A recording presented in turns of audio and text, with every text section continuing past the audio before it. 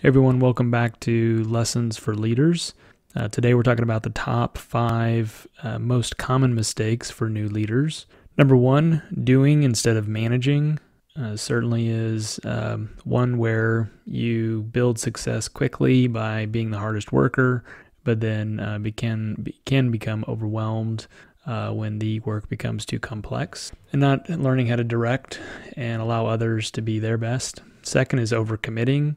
You're trying to still prove yourself in those early years, and I've seen many times where folks want to go out and always say yes when they overcommit and they overextend themselves. It usually results in your first lesson, which is failure. Third is failing to manage and communicate in all directions. There's this idea of like people just notice how hard I work, and my value will be based on the hard work.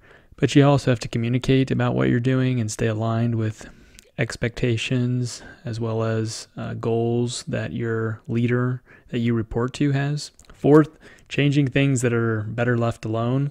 It's this idea of like putting your stamp on something and making it uniquely yours can be really exhilarating and really, I think, fuel the creative side of an up-and-coming leader.